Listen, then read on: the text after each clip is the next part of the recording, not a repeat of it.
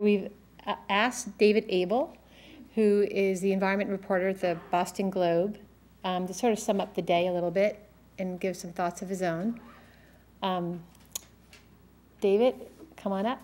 I've known David for a long time. He's traveled the world covering many, many different events, everything from the Boston Marathon to the environment to the homeless population, and welcome. Thank you. Can I shut this?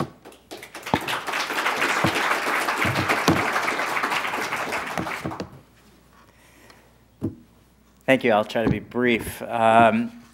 So I've been a reporter in this town for a good number of years and had the honor of getting to know the mayor pretty well and speaking to him quite a lot over the years. As many of you might know, it was something of a daunting experience talking to him, especially over the phone, because it wasn't always easy to understand everything he said. So when he asked me to speak today, I wasn't really exactly sure what he was asking me to do. It didn't become clear until this week that he was really, in many ways, turning the tables on me and putting me in the hot seat. Because he's basically asking me to come here without any slides or any presentation, but to try my best to boil down exactly what everybody has been telling you all day. So I've furiously taken some notes, and I came up with this capsule of what at least I have taken away from what everyone has said. Here's what I wrote. We are burning way too many fossil fuels, which are releasing unprecedented amounts of carbon into the atmosphere, which is being trapped mainly by the oceans, and as a result, melting glaciers, most dangerously on Greenland and Antarctica, expanding the oceans and increasing sea levels.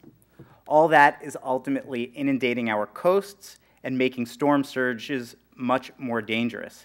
The answer to the impending doom? We either need to adapt, move inland, or die, including the people in this very august building. Okay, so here are some of the nuggets that I took away from what we've heard today.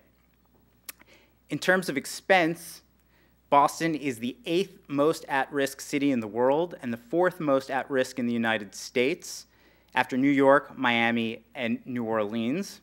As Brian Sweat said, the city's environmental chief, I usually like being in the top 5, but not on this list.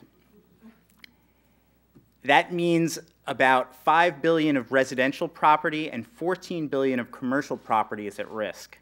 And that's not including the transportation infrastructure, as Jason Hellendrung of Sasaki Associates told us. Excuse me for massacring your name. Unlike, however, the beautiful images that he and his partners produced and was presented as something of a fait accompli on the front page of my newspaper, the Boston Globe, it's unlikely that the mitigation strategy will take the form of winding canals in the Back Bay, as Brian Sweat also reassured us. Another possibility to avoid all of the water that could flood into the Back Bay might be for Boston to build a multi-billion-dollar system of James Bond-style sea barriers like Giovanni Ciccone of Venice showed us, and that Bud Riss of the New England Aquarium suggested we should give a lot of consideration to. If you're a reader of the Globe, I vow to do my best to persuade my editors that I should investigate this possibility by taking a trip to Venice. Giovanni has offered very kindly to be my host. As he told us, we should advance against nature, not retreat. But that might not really be a viable plan, because another thing we learned is that Boston, in fact, the entire East Coast, is actually sinking. We have apparently sunk 5 inches in the past century, and to me that doesn't sound very good. We also learned that it might also be worth a trip to investigate all the porous asphalt and stormwater storage containers in Melbourne, Australia, which Councillor Aaron Wood kindly informed us was recently voted the 4th most livable city in the world. That's even though the prime minister of his country has called climate science crap, and that coal is good for humanity. That said, we learned from Mayor Christian Bulwidge of Elizabeth, New Jersey, that scientists were wrong to call what we've been talking about today global warming. We should stick with climate change, he and many of the other panelists said, because that's real for everyone.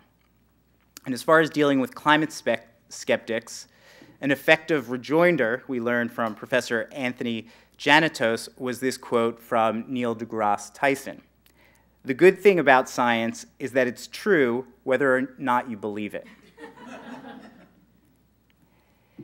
As evidence, in addition to rising temperatures since the 19th century, Janitos cited thinner and declining amounts of Arctic sea ice, historic droughts, extreme weather, and sea levels that have risen nearly 1 foot over the past century.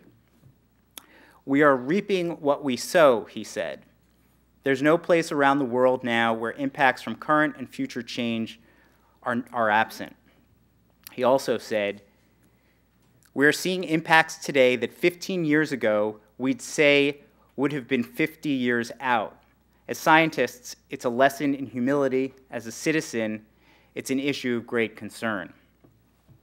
Another piece of evidence of climate change, something that we can really feel here in New England, especially this week, was cited by our moderator and my hero, Beth Daly. "All you have to do is look at what's happening to Atlantic cod," she said.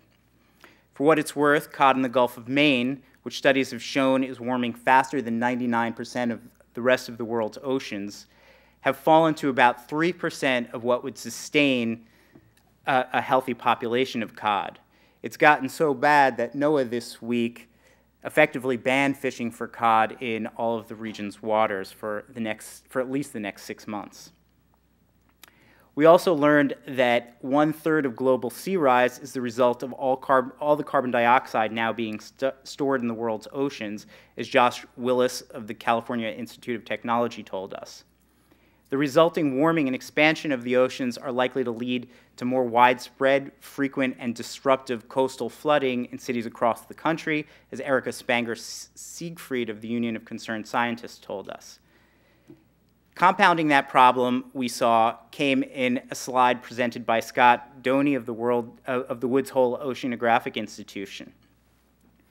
It showed that intense precipitation is likely to increase more than 70% in the coming years. He also told us how the problems of sea rise are contributing to the increasing acidification of the sea, which are harming all manner of plants and animals.